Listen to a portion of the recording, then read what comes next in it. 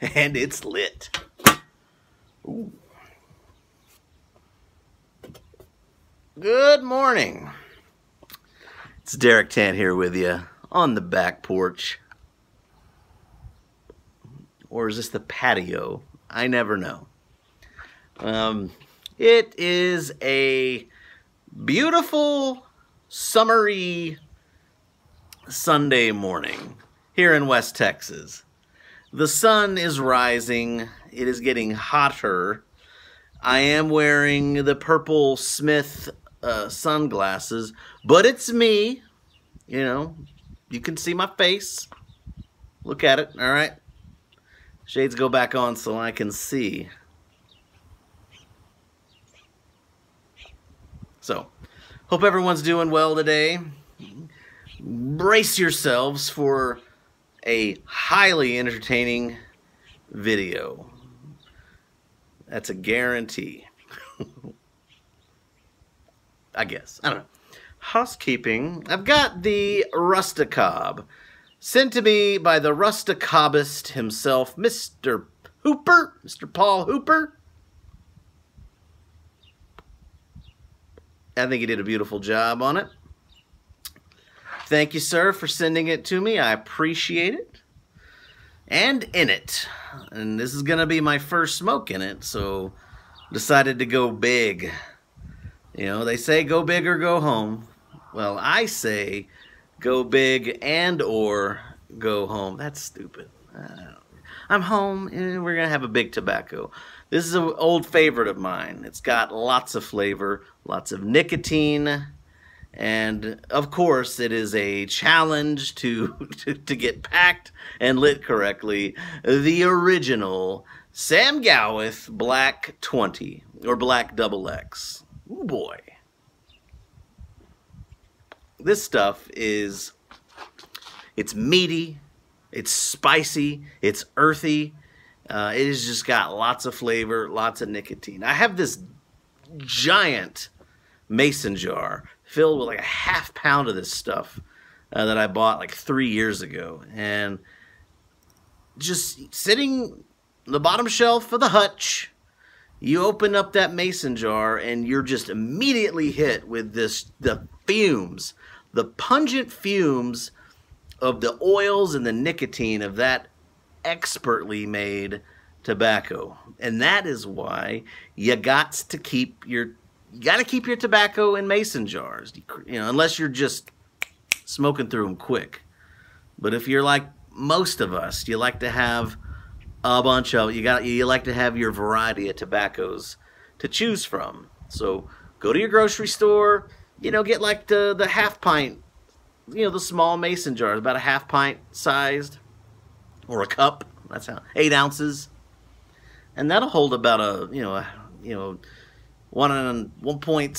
gram tin or 1.75 ounce, you know, or 1.5 ounce, you know, the regular tins of tobacco. All that'll fit in there. You gotta push it in. But let me tell you, it will preserve it. It'll help age it, and it will keep the moisture in. And as I've said before, time and time again, you gotta give it proper drying time. Now this is West Texas, low humidity. The temperature today is gonna get like to 105. It's an arid climate with little humidity. And for most tobaccos, most ribbon cut tobaccos, that's enough. You set those out for 30 or 45 minutes and that'll suck the extra moisture out lickety split. But for these tightly wound, tightly packed, multi-layered rope twist tobaccos, which are amazing, they find a way to keep the moisture in. So that is a multiple hour, possibly overnight, you know, you leave that overnight, especially if you live in a climate that has average or above average humidity. But they're definitely worth trying. And that's another thing. You know, I recommend ropes and twists and heavy, the cut, the plugs. I recommend those high nicotine tobaccos on this channel all the time, And I've had a lot of comments like, I'm afraid, or I'm afraid those are a little too high nicotine for me. And to that I say, you know, I'm not a former cigarette smoker. You know, I've dabbled in cigars, but I would never really have considered myself a habitual cigar smoker. And you know, I definitely don't smoke pipes daily. You know, so I would say I do not have any kind of like built up tolerance for nicotine at all. But when I have the high nicotine tobaccos, and you get hit with that rush, that nicotine, when you get the nicotine sweats, I just embrace it. I enjoy it. Now I am a caffeine fiend, and I don't know. Maybe they're related chemicals. Maybe they hit the same. Maybe they hit some of the same receptors, and so I don't know. I'm not a body chemicalologist or whatever you call those, physiologist. I don't know, sweetheart. But perhaps if you're afraid to try heavier nicotine tobacco blends, but you do enjoy your caffeine, give it a shot. And if not, if you try it, you don't like it, send the tobacco, you know, trade it off to someone.